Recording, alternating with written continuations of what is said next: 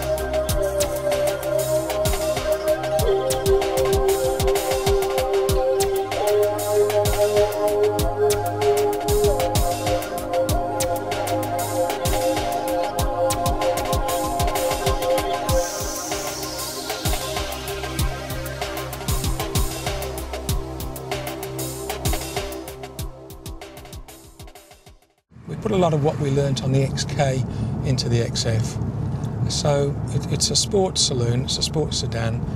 It handles in a very precise, linear, agile way. It's got a very connected feel with the road, but it never feels nervous. So it's both agile and stable at the same time.